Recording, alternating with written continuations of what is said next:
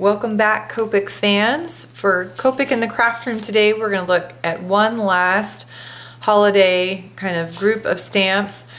The technique I'm using today, though, because this video might hit before or after Christmas Day, the technique I'm using, though, is one that you can use year-round, and I think it's a good one to know about with our Copic ink and Copic use. I am using a group of stamps from this My Favorite Things group. These are holiday subway art, and all this is lines of script or print.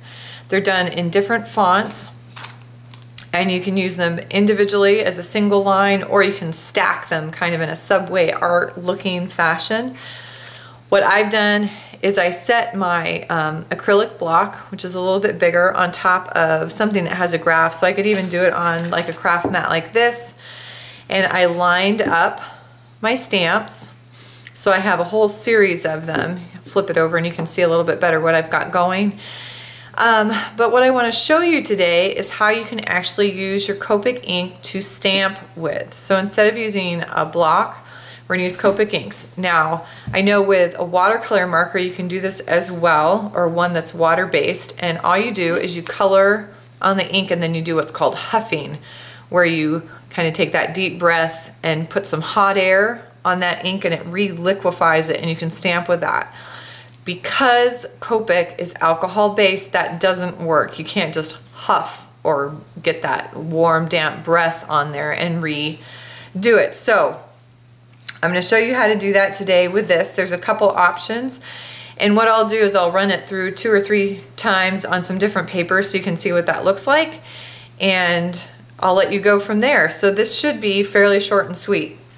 So one option is truly just to color right on, and this option I'd have to do this in sections. I couldn't do it all at once.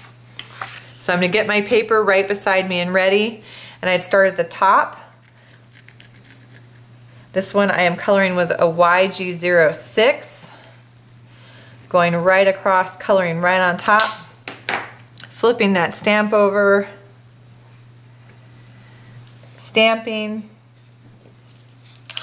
lifting up, and I'm going to get a very light impression of that ink. Now I can see all the marks. They're not super dark, but I can see them. I come down to the next line, which is Believe, and this time I'm going to use an R24.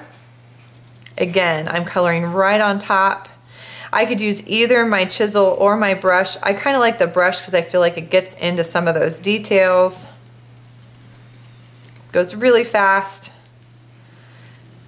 Go over it once, come back over really quickly, flip that stamp over. I'm going to line it up as best I can with my top one. Press and lift. So you can see what that's doing. It's going to stack those right on top of each other. I'll show you. This is one where I did kind of line by line. Same effect.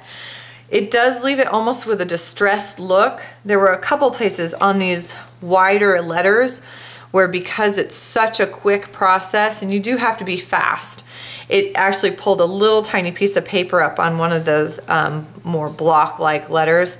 But you get the idea. I get kind of a neat effect. With a bigger stamp like this where I've got all these different lines, I have to do it one line at a time. I can't get them all wet at once.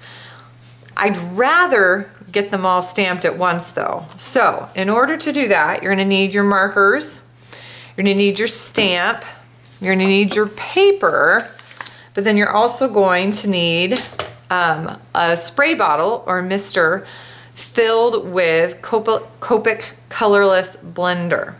So I've got my bottle, I have all of this ready to go, and I'm going to run through and get this stamped. So I'm going to start at the top, and I'm literally just working my way down through all of those bands of color. I did kind of an ombre effect with the colors. I started with light green and lighter reds and then went down through darker, so each one's different. That first stamp was on the express paper. The second was on Yupo kind of translucent paper. Notice I didn't re-ink the stamp for the second stamp. I'm re-inking again, spritzing, stamping, spritzing, stamping, and I literally spritz a third time and stamp a third time, lining up with my original. So you can see it actually is a very fast process. I appreciate that I'm going to speed this up, and so it's hard to tell, but I've literally done 1, 2, 3, 4, 5. I've done 5 stamps in about 2 minutes, maybe, probably less, probably closer to a minute. Now, it does give on some of these a little bit more of a watercolor effect, like down into some of those more solid stamps. There's places where it doesn't stamp as well, and then I come back and it stamps better. And this was the third time I had sprayed it, so I can actually get multiple stamps out of one inking. I only recolored the stamps kind of one time in the middle, so I did 5 prints, only inking the stamp twice. One thing I wanted to try is some of these dried, and obviously they're gonna dry very fast because it's my Copic ink. So this one actually turned out really clear. I can read all of that, I can see the lettering. And of course, I think this was, let's see, this was my last one, and again, I can read those. This is on my standard Copic Express, or the, sorry, Express blending card. You can see where this one did a little bit of a shadow, possibly because this is the one I started with and was doing those individual lines. But these two are on the Express. This is on the Yupo, similar to one of the cards I did with the poinsettias. This is the same one, kind of their white watercolor paper. They also have what's called a translucent or transparent, I think it's translucent paper, and that's what this is. It looks like a vellum is what the best description I have. And because of that slick surface on all 3 of these, it ends up looking a lot more watercolor-like. And on this one, these in particular, actually all 3, I've really lost the Christmas, the word Christmas altogether. And even some of this above isn't as clear as I like it to be. So I'm gonna come back in with a multi-liner and just do some outlining. I'm not looking for perfection here, it's a doodling, and so I'm gonna just see how that works.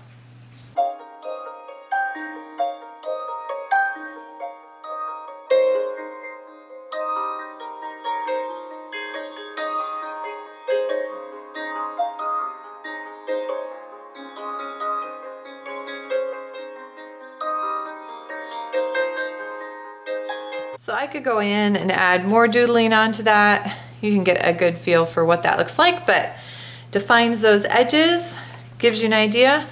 But I wanted to show you that you can stamp with your Copic inks and it will show up. It just takes one extra step in some cases, or you can have it looking a little bit less wet and you can stamp them kind of one line at a time, or one smaller section of a stamp at a time. You can do one color. As long as you have a clear acrylic block, you can reline it up as you go. So I hope you are having a wonderful December, and as if you're watching this in December, and that you're moving on and having a great new year. Have a happy, colorful week.